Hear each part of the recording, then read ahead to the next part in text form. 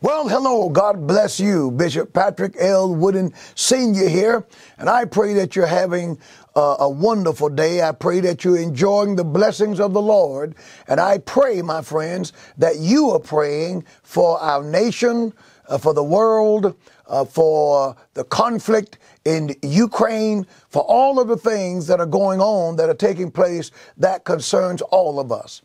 Now, today's invitation to service tonight, I almost said on today's broadcast, but on this invitation to ask you to join me for Bible study, I also want to take advantage of this time and make another request of you.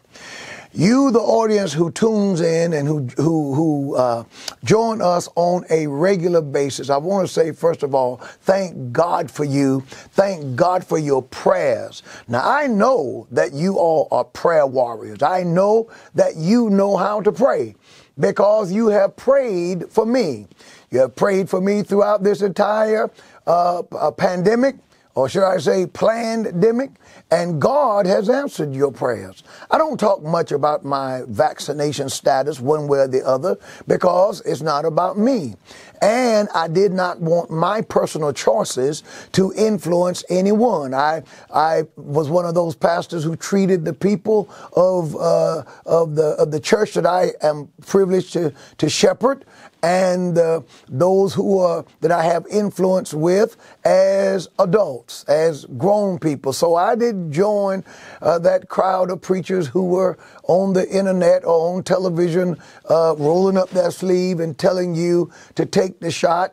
They're not virologists. I don't think that they knew or even now know enough to encourage you to do something like that one way or the other. I think that they should have, as I did, leave that up to each individual. And I haven't talked about my status, but I want to say this, and I'm saying this because I believe in your prayers. You've been praying for me, and God has taken good care of me. Your prayers have joined with mine. This past Sunday, we celebrated 93 weeks of being in the live services, preaching the word of the Lord. On average, I preach two services every Sunday. I preach and teach the word of the Lord every Thursday night.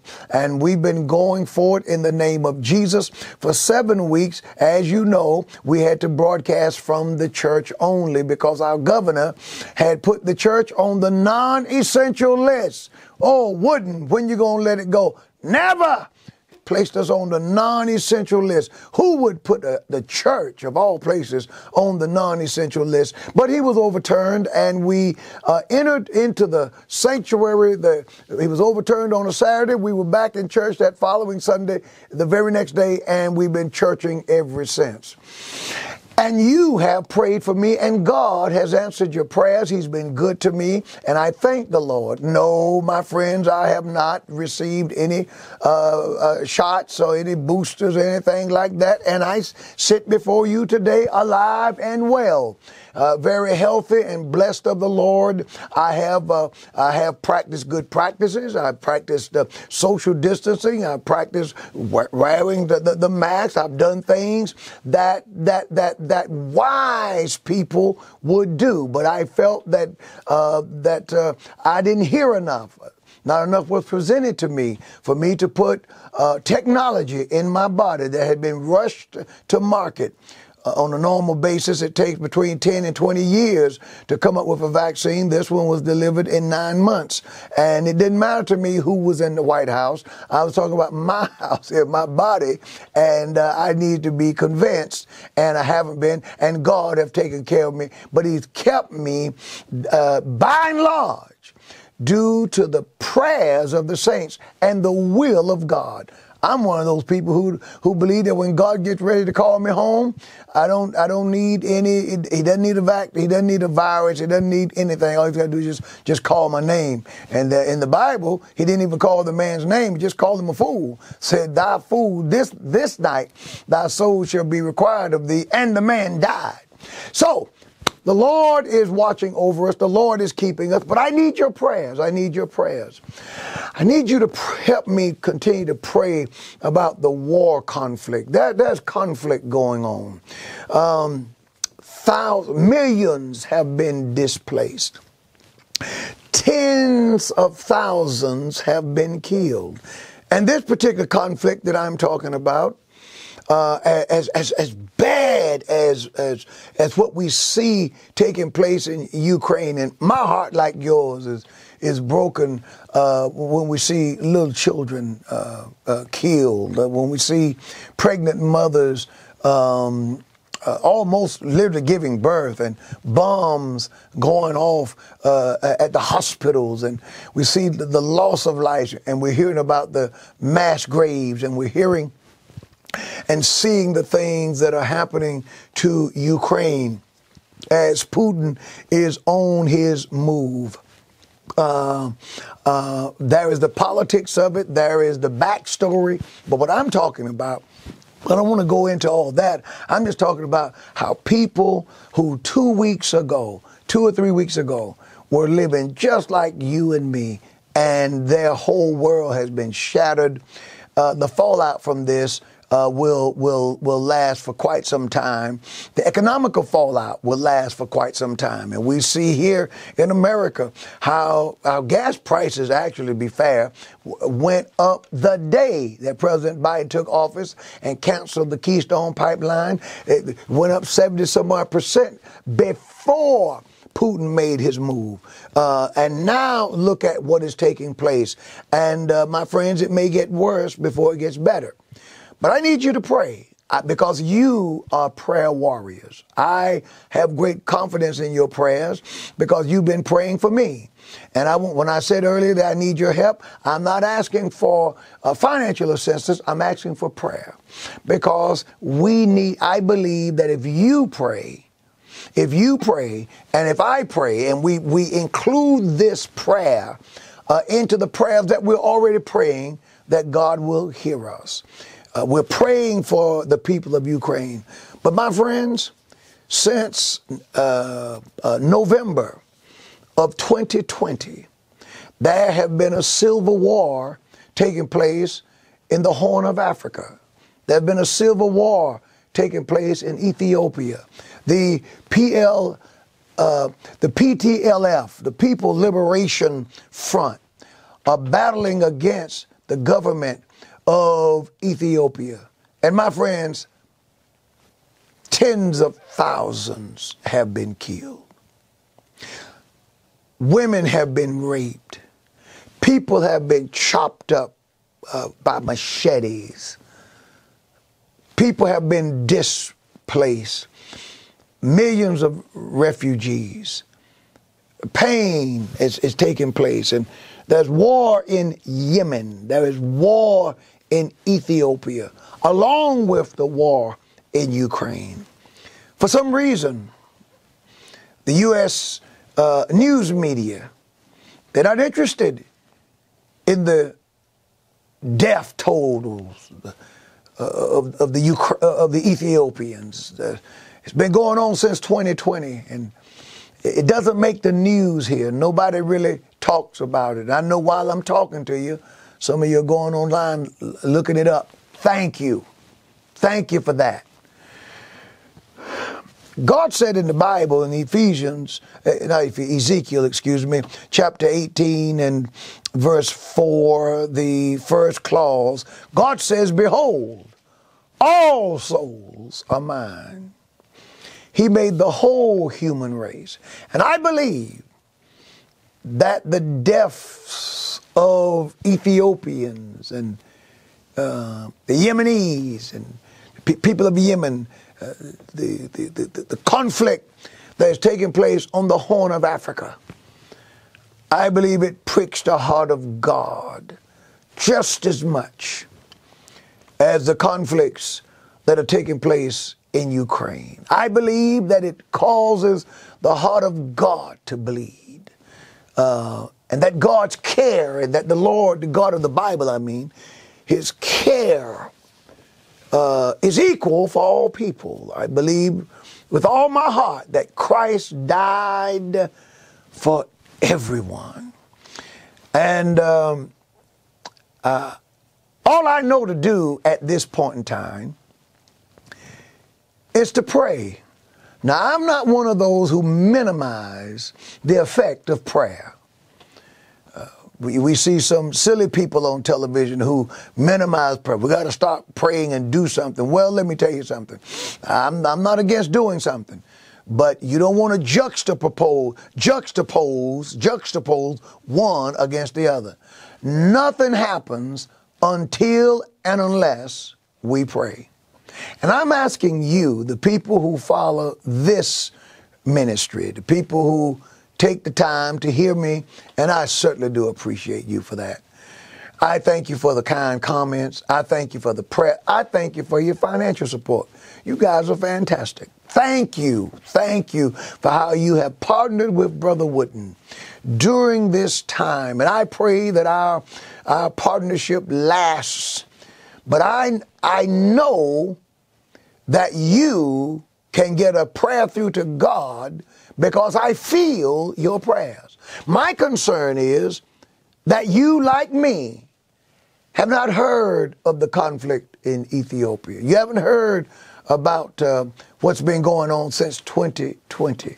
You haven't heard about the tens of thousands of Ethiopians who are being killed. You haven't heard about the civil war in Ethiopia. And we don't make light of it because it's a civil war, because if you study back and you go back far enough, you see that the Ukrainians and the Russians are kin. They come from the same place. They're related. Kind of reminds me, Brother Gary, of when Israel and Judah was fighting each other. Go back far enough, they were the same people. Listen, in your prayers for me, in your prayers for the Upper Room Church of God in Christ and this ministry, in your prayers for my wife and my family, in your prayers for the people of Ukraine who are suffering greatly, in your prayers for these, I want to appeal to you to add the Horn of Africa, add Ethiopia, add Yemen. We know that the American media is not interested. Why, I don't know. But we are. Whether we're black, whether we're white, whatever our nationality is, Hispanic, praise the Lord, Asian, God is blessing us to hear from people of every stripe. To God be the glory. Thank you. So I'm asking you to just add to your prayers Ethiopia, that God in that conflict, Yemen, and wherever conflicts may break out. Always when it's a human story, when it's people being killed, we got to care. And we got to pray. You may not be in a position to get on a plane and fly over to Ethiopia. I'm not in that position. But I tell you what, we can get on our knees and we can pray. As a matter of fact, I want to invite you. Now, I won't be preaching about this tonight. The word of the Lord is going to bless you real good. I want to invite you to meet me here tonight. I got to wrap this up at the Upper Room, Church of God in Christ, for Bible study. Yeah, we're going to study the word of the Lord together. Regardless of what's going on in the world, I get excited even at the thought of sharing the word of the Lord and studying the word of God together. But my friends, let's pray. Father, in Jesus' name, oh God, we pray for this world that is filled with wars and commotions. And Jesus, you said that in the last days there would be wars and commotions, wars and rumors of wars. And yet you said when we see these things, you said that the end is not yet. So, Father, we pray. We pray for the people of Ukraine. We pray, oh God, that war be ended. We pray, oh God, that you turn things. You're able to do it, and we believe you for it. But God, we add to our prayers for those who are suffering greatly in Ukraine, and people who have been forced by the hundreds of thousands, 1 million or more, to leave their homes and to flee for their lives, and many of them coming under Russian gunfire or somebody shooting at them, and bombs being dropped even as they flee to safety. We know about them, Lord, because the media shows us them. But God, in Ethiopia, in Yemen, there are people, these are people also. And these also are people for whom you died. We pray that you would end the conflict, that you would bring peace.